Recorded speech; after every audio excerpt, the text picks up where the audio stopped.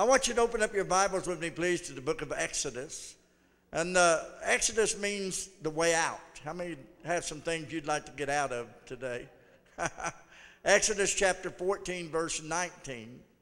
Once again, Exodus is the exit out of Egyptian bondage, the exit out in which the children of Israel went forth to the wilderness and then made their journey toward the promised land. And I'm so glad that I made my exit out through the blood of the Lamb.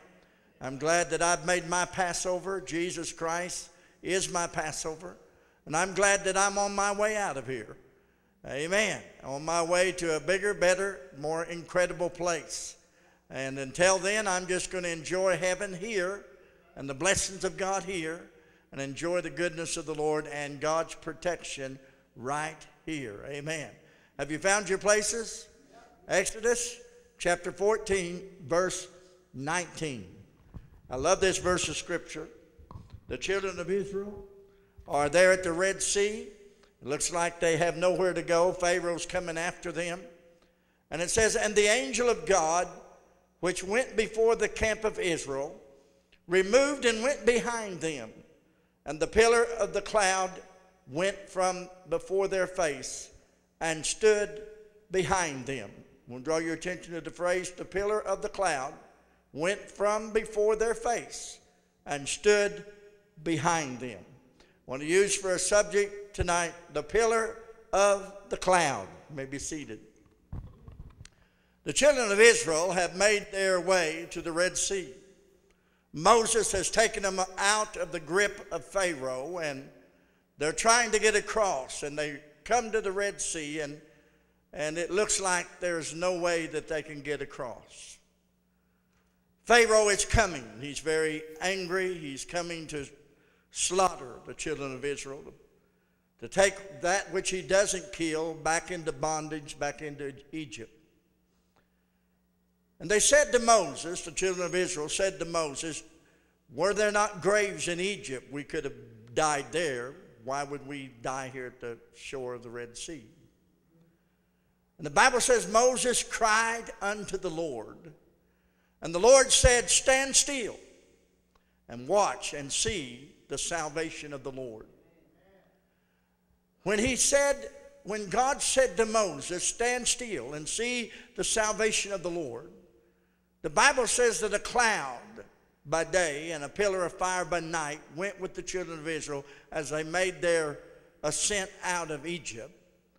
And in the daytime, when the sun was burning hot in the wilderness, God protected the children of Israel, protected the older ones, the children, the women, all the children, made sure that they didn't get heat stroke in the heat of the day. Now, the wilderness that they were going across was very hot in the daytime and very cold in the nighttime because there was nothing there, very few clouds in the sky, and because of that, the heat would just go right up through the atmosphere, and the nights were cold and the days were hot because of the beating sun. And so God follows them, and he puts above their head a cloud by day to shadow them, to give them comfort as they're making their march out of Egypt. And at night, he would cause that cloud to ignite and begin to blaze with fire, and it would be a pillar of fire by night and a cloud by day. As they approach the Red Sea, Pharaoh decides that he is going to go back and capture them and take them back to Egypt, and that which he doesn't kill, he takes back into slavery. The children of Israel are very discontent and very fearful because it looks like that there is no way to escape the hand of Pharaoh. And Moses cried unto the Lord, and God says to Moses, this day you'll see the Egyptians no more. This day will be the day in which I will put away your enemy, and you will see the salvation of the Lord. At that moment, the cloud that overshadowed them began to, no doubt, begin to make a turn and begin to whirl back in behind them. And that cloud by day and that pillar of fire by night rested behind them. The scripture says the cloud went from before their face and went in behind them and stood between them and Pharaoh. Here they are nestled at the Red Sea, and the cloud is behind them and standing between them and Pharaoh's army that's coming. God says to the children of Israel, go forward. And there's the sea in front of them. And says to Moses, the rod, Moses, stretch it forth toward the sea. When Moses stretched the rod over the sea, the Bible says that God sent a wind. And the wind that night blew all night long, and as it blew all night long, it began to wall up the sea. The psalmist said that it gelled like jello. It gelled, the sea gelled. And he made a wall on both sides. How's that for making a wall? He made a wall on both sides, and over 1 million Israelis marched across, the Bible says, on dry ground. But while he's making this miracle sidewalk through the ocean, he has got that burning fire that's warming the children of Israel and giving them light they could see all night long. And the cloud behind them was covering a dark blanket of hideous cloud where the Egyptians couldn't even see to move. Darkness had enveloped Pharaoh and the armies. But the children of Israel was in bright, shiny sunshine because of the burning pillar of fire by night. Now, I want you to understand that the cloud, the pillar of cloud, the Bible says, and that's what I'm talking about. We're not talking about a pillar that, you know, goes up in the Colosseum that's a round thing, that little old pillar coming out. We're not talking about that. We're talking about a wall cloud. Have you ever seen a wall cloud? The cloud's so high in the atmosphere and it just comes straight down to the ground. That's the kind of cloud that God brought between Pharaoh and the children of Israel. It was a great wall cloud. And on the side of Israel was the fire blazing and the light igniting. And on the side of Pharaoh was the darkness, gross darkness, that they were paralyzed. And the children of Israel marched across. I want you to know that Satan right now is paralyzed by the blood of Jesus Christ, and we're marching across. Are you listening to me? Right now, the cross of Calvary has muzzled and stopped the powers of the enemy, and we, under the protection of God, if we'll stay in the right place and go forward and listen to God, the devil cannot touch us. And so I want to talk to you about this pillar of fire, or actually this pillar of a cloud, this pillar of cloud. And I want you to understand that there is a great message in this, and I'm going to stop a few places, and I'm going to bring up some things that I believe will help you understand even salvation's plan in this. I want to begin by saying that as the angel of God, which went before the camp of Israel, stood between, like the cloud came and stood between Pharaoh and the children of Israel. I want you to understand the cloud represents three things, and I want to point those three things out tonight. First of all, the cloud is the visible evidence of God's presence. Number two, the cloud speaks of divine fellowship. And number three, the cloud guarantees a supply of plenty. The pillar of the cloud. The psalmist said in Psalm 46 verse 5, and this is the cloud, is a visible evidence of God's presence. God is in the midst of her, speaking of Israel. She shall not be moved. God shall help her, and that right early. Now, I used to read that scripture, that right early, and sometimes I wonder, what does he mean by that right early? Very present, helping time need. What does he mean by that right early? And I want you to understand that God is ahead of us. God has always been ahead of us. You think he's behind you, but God has always been ahead of us. You think, God, what are you waiting on? God, you're so slow. God has always been ahead of us.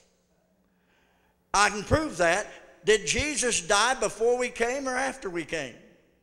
Jesus died before we were ever born. God promised eternal life to planet Earth, those that would repent of their sin. God promised eternal life before he even made Adam and Eve. So God's always been ahead of us. God has always provided everything we ever need. God has always been ahead of us. And it says that God would be there in the midst of her. And I want you to know that cloud represents the presence of God. And when that cloud through the wilderness, when that cloud moved, the children of Israel were to move. And when that cloud stopped, the children of Israel were to stop. They were not to do anything in the energy of the flesh. They were to move when God moved, and they were to stop when God stopped. And I want you to understand, the church world is in a mess because they're trying to move when God is stopped, and they're trying to stop when God is moving. We should never do anything of our own accord. We must understand that we can do nothing except Jesus Christ do it in us and through us. And so that when the cloud moved, that meant the presence of God was going. I don't know, you cannot have the presence of God and expect God to follow you around. You must follow God around if you're going to have the presence of God. So many people think, well, God, come here. God, come here. Come here. No, you go where he is. Are you listening to me? So many people want God to bless them, and they pray, God, bless me for this and this. Well, if you would get under his blessing, it would already be blessed. You see, we don't do things and then say, well, God, bless what we're doing. No, we get where God is and do what we're supposed to be doing under the cloud. We should never go and expect the cloud to follow us around. We follow God around. He doesn't follow us around. He is with us. He guides us, and he directs us. Amen. Come on now. God protects us, and I'm glad that I've got Jesus between me and the devil. I'm glad that I've got Jesus standing between me and the grave. I'm glad that I've got Jesus standing between me and the judgment of God. I'm glad Jesus stands between me. He is the pillar of fire by night, and he is the cloud that shades me by day. Jesus Christ is the cloud of glory. Amen. Come on now. I'm preaching better than you responded. The house of God. Solomon built the house, the temple of God, Solomon's temple. And if you remember the story, David got all the supplies ready to build the temple. But David wanted to build the temple so badly, Brother Terry. But David was a man of war, and God says, you're not going to do it. Your son's going to do it. He's going to build it. So David got everything ready. How's that for a dad? He gets everything ready for Solomon. And Solomon has it all. And so Solomon builds the temple, and it is a glorious temple. It is an amazing temple. There had never been a temple greater than Solomon's temple. Herod's was wonderful, but nothing like Solomon's temple. It was incredible. And so Solomon is going to dedicate the house of the Lord when it is built. And he brings the vessels of God that came out of Babylon. He brings those vessels in, and he takes them in. But he doesn't take the showbread and those things. He takes just the holy vessels into the temple, and then he orders the Ark of the Covenant to come and be brought into the temple of God. And the Ark of the Covenant was the presence of God. That's where God was. There was the cloud with the children of Israel in the wilderness. There was the Ark with the children of Israel in the promised land. The Ark was there with them in the promised land. The cloud, the pillar of fire by night, and the pillar by day was the presence of God. Wilderness. And I want you to understand that there's the presence of God in the wilderness, which is that cloud, and the pillar of fire, and then there's the presence of God in the house of the Lord, which is the Ark of the Covenant, the presence of God. And then there's the presence of God that gets inside of us. And now we become the temple of God, the temple of the Holy Ghost. Amen. Come on. And Solomon built this beautiful temple, and he ordered the Ark of the Covenant to be brought to the temple. And as the ark was brought, they stopped ever so often, and they offered a sacrifice. The Bible says not a few, but many, more than they could number. They stopped and offered bullocks. More than they could number. They stopped. They walked a few steps. They sacrificed. They walked a few more steps. They sacrificed. David did that when he brought the Ark of the Covenant back home in Samuel, in the book of Samuel. David said they went, 6 paces or 7 paces? And when they went so many paces, they had to, I don't know what paces is, couldn't tell you, but I have no idea I'm sure you can ask some theologian that knows everything that can tell you exactly how many inches it is. but I don't know. And but it's not very far. I would suggest 5, 6 paces, 7 paces wouldn't be very far. And David offered a bullock. He offered sacrifice. Well, Solomon did similar to the same thing. He brought the Ark of the Covenant. From miles he traveled to bring that Ark of the Covenant into the temple. And when he finally got that Ark of the Covenant up there, after offering not a few, more than could be numbered sacrifice, he took that Ark of the Covenant, that presence of God, into the house of the Lord. 1 Kings chapter 8, verse 10 and 11. And it came to pass when the priests were come out of the holy place, that the cloud filled the house of the Lord, so that the priests could not stand to minister because of the cloud. For the glory of the Lord had filled the house of the Lord. That's when they brought in the Ark of the Covenant, and the cloud filled the house of God, and the ministers had to get out. The Bible says the priests could not stand to minister. That's a picture of your day and my day. It's not anymore the priest that offers sacrifice for you and I. There's no room for those that are trying to take authority over the Christianity. There's no room for but one holy priest of God. His name is Jesus Christ. And they've been forced out. The glory of God has forced out all the priests. And when all the priests were forced out, the glory of God filled the house. Let me share an interesting scripture with you. I think it's in verse 13. Anybody getting anything out of this? Here's an interesting, it talks about a settled place. A settled place. Now, Solomon didn't realize it, but he was prophesying here. He thought that it was his temple, but it wasn't. It was the temple that you and I are, that Jesus would be inside of us. The priests were pushed out because of the glory of God. And religion was pushed out because of the glory of God. Phariseeism was pushed out because of the glory of God. And now Jesus Christ lives inside of us, and we have become the temple of the Holy Ghost. A settled place. Verse 13, 1 Kings chapter 8. I have surely built thee a house to dwell in, a settled place for to abide in, for thee to abide in forever. Well, that house wasn't a settled place for God to abide in forever, but I am. And Jesus Christ has settled a place for you and I, for God to dwell in. This is a settled place for God to be. God has settled it once and for all. The blood has settled it. God stands between me and the law. God stands between me and my failure. God stands between me and the presence of God. The presence of God is there. God's got my back. God's got my front. God's got my right side. God's got my left side. God's got my underneath. God's got me above. God surrounds me with His glory. That cloud that protects me in the heat of the day. That fire, a pillar of fire, a cloud that keeps me warm during the night. God has settled a place for Him to live inside of you and I forever. Amen. I love that. The glory of God came down in that temple so powerful that the priest couldn't even go back in. The priest couldn't even go back in.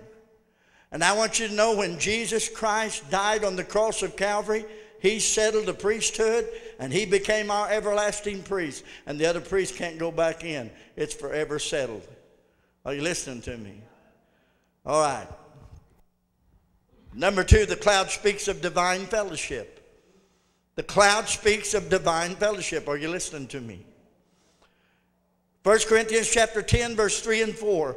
And he's talking about the children of Israel going across on the dry ground, going through the Red Sea, talking about you and I that's been baptized by the Spirit of God into the body of Christ. And here's what Paul says to Corinth, chapter 10, verse 3 and 4. And did all eat the same spiritual meat, and did all drink the same spiritual drink, for they that drank of that spiritual rock that followed them, and that rock is Christ.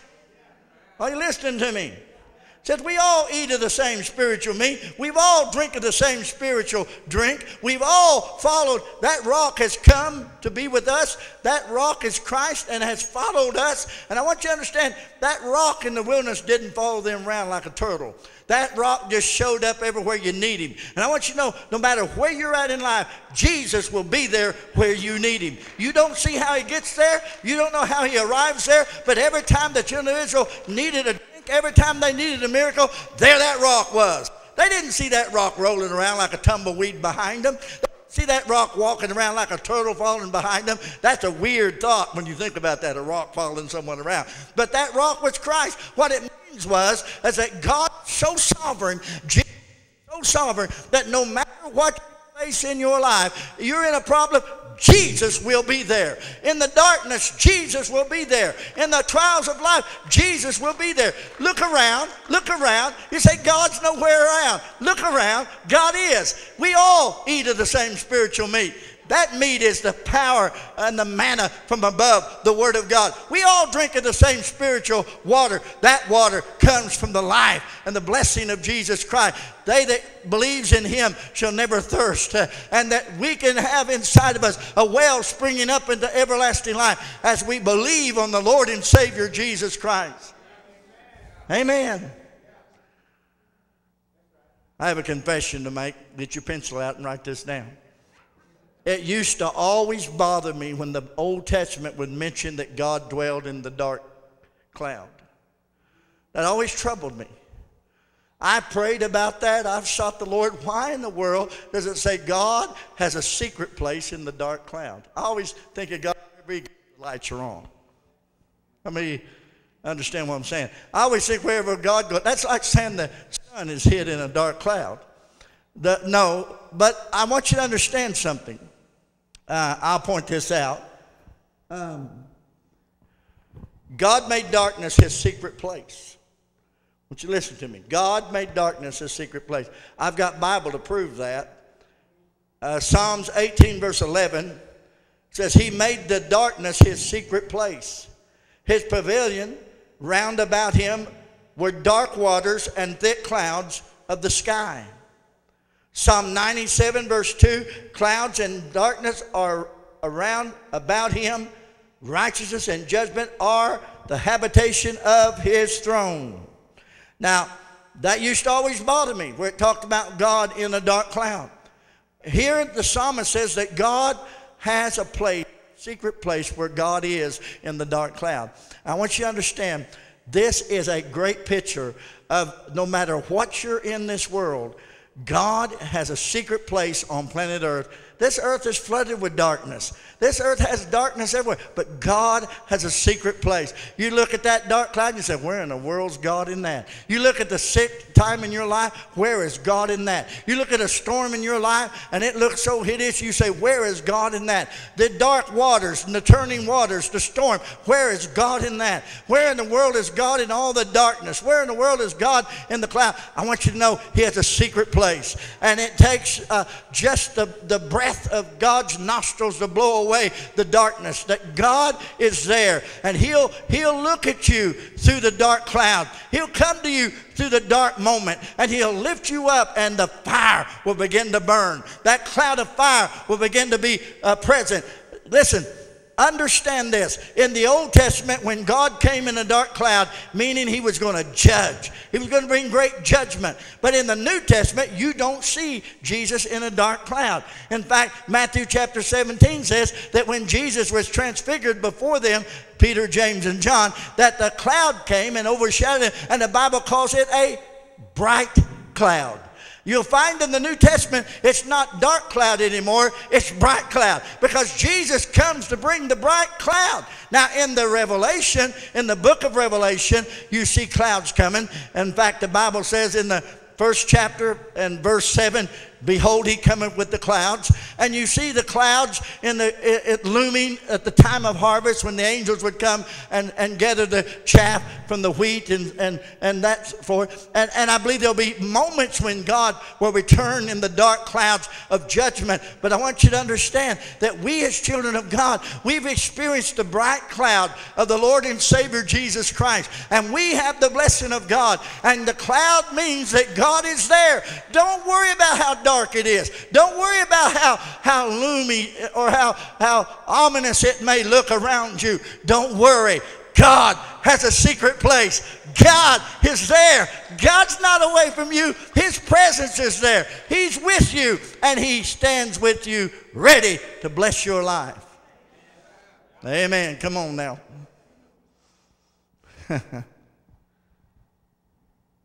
Did that help you a little bit? I hope it did. Because it just bothered the fire out of me that talked about God in the dark cloud. But I want you to know it comforts me to know. Not only is the cloud the visible evidence of God's presence, and the cloud speaks of divine fellowship. Aren't you glad for that fellowship? But the cloud guarantees supply. Clouds guarantee supply, meaning the precious rain that brings forth the fruit of the earth. 1 Corinthians chapter 10, we read some of it a while ago. Let's look at verse 1 and 2 and 3 through 4. Paul is saying, moreover, brethren, I would not that ye be ignorant how that all our fathers were under the cloud. Are you listening to me? All our fathers were under the cloud. And then it goes on to say, and all passed through the sea. That's the Red Sea. And we're all baptized unto Moses in the cloud and in the sea. Now listen to me. Moses didn't stop and have a baptism party when they were crossing the Red Sea. Moses didn't stop and say, I baptize you in the name of the Father, Son, and the Holy Ghost. Amen. Moses had millions of people going across. He did not take time to baptize everybody in the Red Sea. Couldn't have done it anyway because the waters were walled up and jailed. So who did the baptizing? God did the baptizing. God looked at that Red Sea parted, and as they walked across, God saw that as a death. He saw that as putting Egypt behind. He saw that as marching on to a new world. Not only were they baptized in the sea, the scripture says, listen to me, they were baptized in the cloud. So we have the baptism here of being born again, and then we have the baptism of the Holy Ghost right there. Do you see that? The cloud. Oh my, look up here. I'm preaching better than you're responding now. My. That's good stuff, isn't it? And so they were all baptized under that cloud, all baptized in the sea. And he says, we were all, just like our fathers, were baptized too. Not by some pastor in a baptistry, but by the presence of the cloud of glory and by the presence of our Lord and Savior Jesus Christ. A miracle from God that brought us out of Egypt into a new world. Let's read the rest of this. And did all eat the same spiritual meat, I read that to you earlier, and did all drink the same spiritual drink, for they drank of that spiritual rock that followed them, and that rock was Christ. You know what I'm doing right now? I'm drinking from the spiritual rock. You know what I'm doing right now? I'm eating spiritual meat.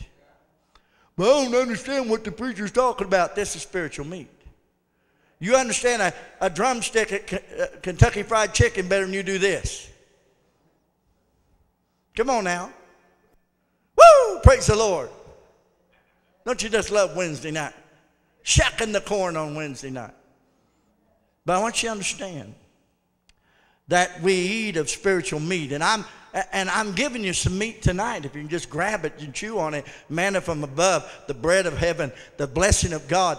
I want you to know, when they were baptized by the Red Sea, taken through Egypt, baptized into the person of Christ, a new world, a new life, being born again, and then baptized by the cloud, being baptized in the Holy Ghost, marching on with power and glory, and eating of the meat, the spiritual meat, and drinking of the spiritual water that come from the spiritual rock that follows us around, and that rock is Jesus Christ.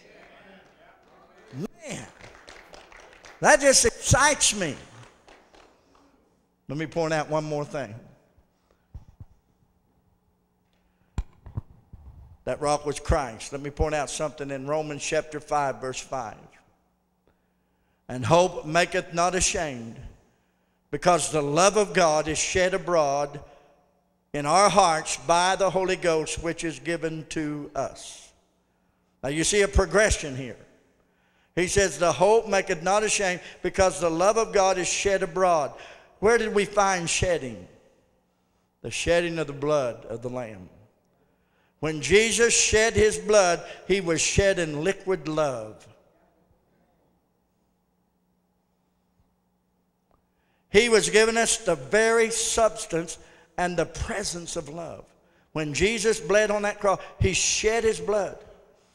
The Bible says he shed it abroad, meaning the blood of Jesus Christ is for everyone, every boundary, every nationality, every human being. It's shed abroad, not just in our hearts, but in the hearts of other people by the Holy Ghost, which is given unto us. That word shed means Jesus shed his blood. That word shed means to share his love. We need to be out sharing his love with the world. That word abroad means overflowing and running over. God makes our hope not ashamed, because the love of God is shed abroad in our hearts by the Holy Ghost, which is given unto us. Look at verse 6, Romans chapter 5. And when we were yet without strength, when we could not pull ourselves up, when we could not save ourselves, when we could not forgive ourselves, when we could not do anything for ourselves, when we were yet without strength, in due time Christ died for the ungodly. Verse 8, Romans 5. But God commendeth his love toward us, in that while we were yet sinners, Christ died for us. I want you to notice the phrase in verse 6 of Romans 5. When we were yet. When we were yet without strength, yet without power, yet without holiness, God died and gave us forgiveness even to the ungodly. Then it says, while we were yet sinners, Christ died for us. When we were without strength, Christ died for us, gave his life a ransom for us. When we were sinning and in iniquity, Christ came and died for us. I want you to know tonight, I am so blessed to be a child of God.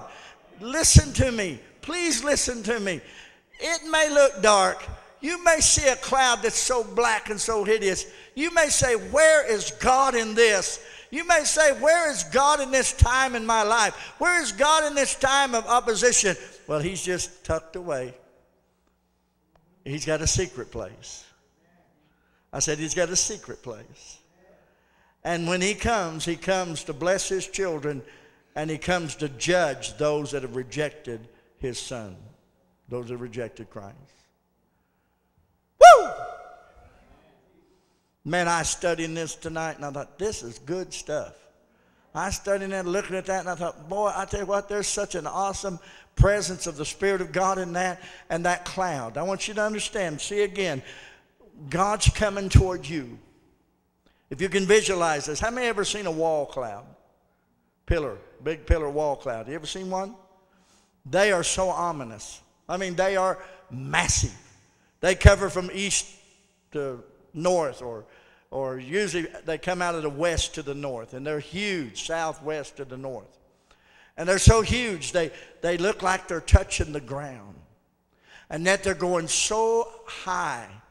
They look up, and it looks like it's like stories high.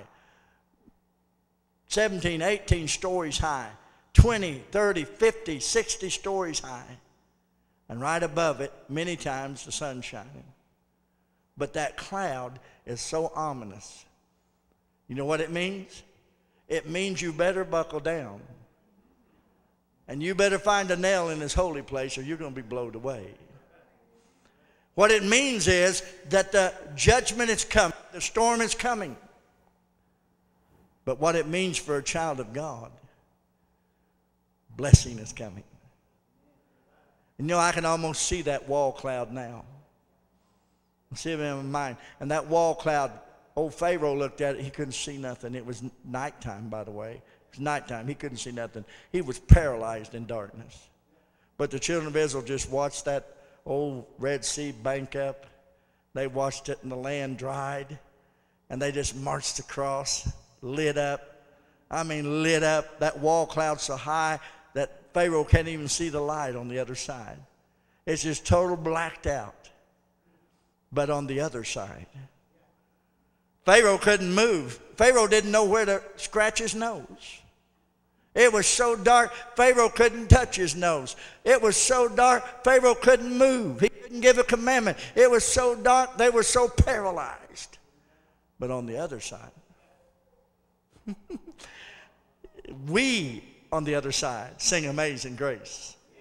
We on the other side sing Beulah Land. We on the other side sing power, power, power, wonder work, power in the blood of the Lamb. We on the other side know we are going somewhere.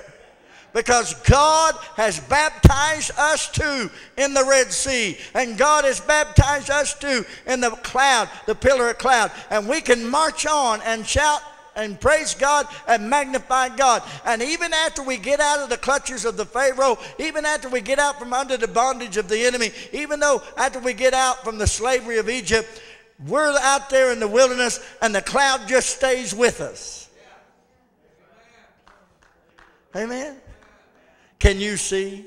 I'm about done, but can you see how many? Oh, there's 1 million in Israel. Could you see 500,000, 1 million tents put up across the wilderness plain? Could you see in the Midian, in the wilderness plain, 500,000, maybe 1 million tents put up? And then that great tabernacle is there where God meets with man, the priest, and the offering sacrifice. And that cloud's above. And at night it's burning with fire, warming the whole camp. Millions of Israels. In the daytime, the cloud's high and overshadowing and making it cool. And the children of Israel saying, I like this spot. There's a little pond here, a little bit of water here. We like this spot. And all of a sudden, the cloud begins to shift. And the cloud begins to whirl. And they blow the trumpets. It's moving time. And the trumpets are blown. And when the trumpets are blown, it's time to pull up stakes, roll up tent, and march on. And the Levites and the priests had the worst job because they had to take down the tabernacle. And then the priests had to get together and carry the Ark of the Covenant in front, and they marched on. I bet, I shouldn't say I bet, especially when there's a state in our union called Nevada. But I just say that there's people there in that wilderness that are saying, God, I don't want you to move. I just want to stay here where I'm at. God, don't move. It's too much work to move. And we got people in our church kind of like that. I don't want God to move. I like it the way it is. I don't want it to change. But God starts moving and you say, oh man, we never seen it like this before. We're going places I've never been before. Oh man, you mean God's leading the preacher? I doubt it. The preacher says he's hearing from God, but I doubt it. Man, I'm comfortable in my chair. I'm comfortable in this house, and I don't want to be bothered. God, please don't move. I'll have to move. Come on now.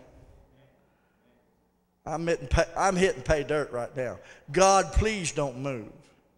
It's too uncomfortable to move. What will people think? If God sent really a Holy Ghost revival like some of us pray for, you wouldn't like it. Because you'd have to work. You'd have to move. Well, that ain't God. I had someone come to this church one time and they said, "Are you Pentecostal?" I said, "We are. But we believe in preaching a good, solid, fundamental message." They said, "Well, we want to be in a good Pentecostal church." They came out of an Assembly of God. I know I shouldn't name names, but I'm on television. I want everybody to not be in suspense. I want them to know. And and this guy says, I want it Pentecostal. And boy, one Sunday night, it come unglued here. I mean, one Sunday night, they's marching up and down. They's shouting glory. People are falling on the floor everywhere. God was moving. It was incredible. And that family calls me up the next morning and says, "We ain't coming back." I said, "Why?" "Because we ain't that Pentecostal. We've been going to that church," and they named the church they've been going to. "We ain't never seen nothing like that. That can't be God." Well, you know, I don't want to be cruel, and if they hear me on television, I'm kind of glad you left. We got more seats for people on Sunday morning. By the way, let me remind you, if you come here Sunday morning, you better get here early to get a good back seat because they fill up the front. They're forced to fill up the front. The back's full. I got so tickled. 2 weeks ago, we had a packed house, and they'd filled the back seats. And if you're on the back seat right now, I don't have a problem with you. You can come and sit with me next time, okay? But anyway, they filled up the back seats. I mean, it was packed. And there was one little row of chairs where Josh is. That's it. Where Travis and Josh is. That was all there was left. We were full. And this guy comes in and looks around. He's got his family with him. And he reluctantly bows his head and walks like this. And he sits in the front. And you could tell his wife did not appreciate being on the front row. They left very unhappy.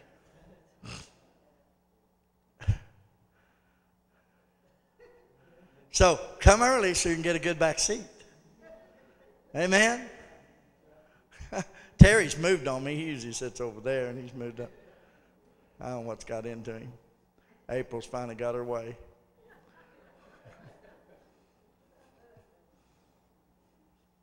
Dave slid back one seat. He usually sits in the front. Leave me alone, I know. I will next Sunday. A week from Sunday, I'll leave you alone. Amen. You know, isn't it awful?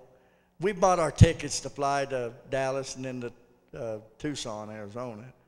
And they had a little deal on the internet that says it costs extra to sit with your wife. Yeah, I had to pay extra to be able to sit beside my wife. I thought about, well, how much does it cost to not have to sit by her? She ain't in here. I'd have never said that. Stand with me. I don't know what you're going through, but I can tell you this. God is there. You may say, where is God in this? I'm telling you, He's there. God has a secret place. Whatever you're going through, His secret place, He's there. And you need to just recognize God in all your storms and all your trials. Recognize that God has never forsaken you, nor will He ever. Nor will He ever. We've been on YouTube, and Josh got the little click. Someone listened to Terry sing in Egypt. We're going to have to teach Terry new language. But it's good that people are listening and they're hearing the Word of God. I want to ask you tonight, if this message has moved you, if this message has helped you, I'd like for you to recognize that pillar of cloud. That pillar of cloud that is on your side. We say, well, it's not here. Yes, it is. God's glory is still here. In fact, when Jesus left, He left in a cloud. And when He's coming back, He's coming in a cloud. And the clouds of God's glory are here. And I want to invite you to come. Whatever your need is, if you need us to pray for you, we'll do that. If you need to come forward and just ask strength from the Lord, do that as they play and sing.